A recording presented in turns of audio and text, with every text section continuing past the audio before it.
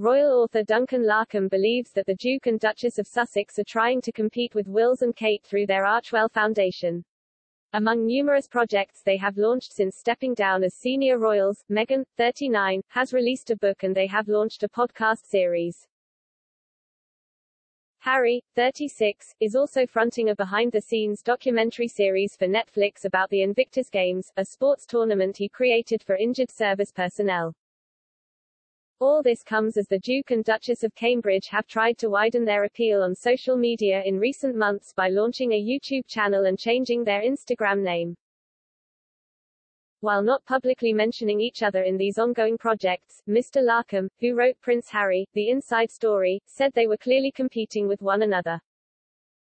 He told The Sun's Fabulous, whether William and Kate like it or not, they are now international players in a transatlantic popularity contest with their own flesh and blood.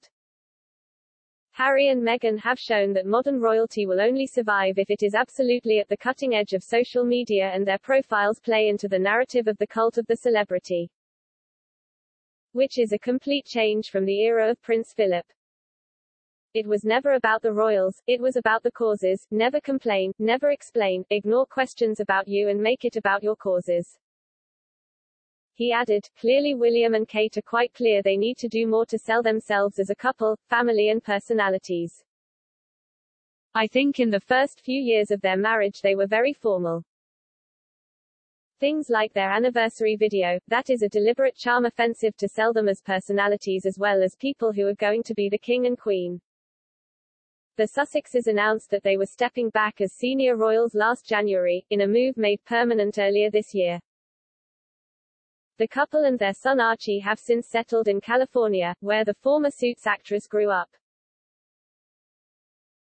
Since their departure they have signed several multi-million-pound deals with the likes of Netflix and Spotify. Meghan is also currently heavily pregnant with her second child. And, as her due date nears, bookies have slashed the odds on the daughter being called Philippa. It's now just 3/1 that Harry and Meghan name her in honor of her late great-grandfather Prince Philip. Diana is second in the betting at 5/1 or there's 10/1 on offer for Elizabeth and Allegra. Jessica O'Reilly of Ladbrokes said, the support for baby Philippa is showing no signs of slowing down, and we've been forced to trim the odds again that it's the name for Harry and Meghan's daughter.